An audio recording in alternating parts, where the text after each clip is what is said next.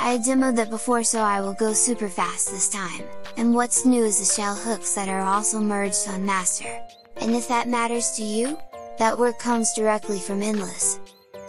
So, I'm on Mako's desktop and she's a 10 years old girl from Anohana, and she has birthday in September 18th, and yet, she always stays 10. And after this very useful anime wiki, if we go to applications, and for example we open photos, well, we may get things that will destroy Mako's pure soul forever. This is unacceptable, so what we can do is to open Parental Control app, that we can also launch it from inside settings.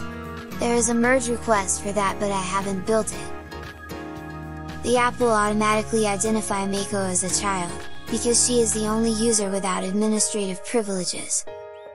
So next we want to go to Restrict Applications, search for Photos app, and forbid it exclusively for Mako. A yellow switch?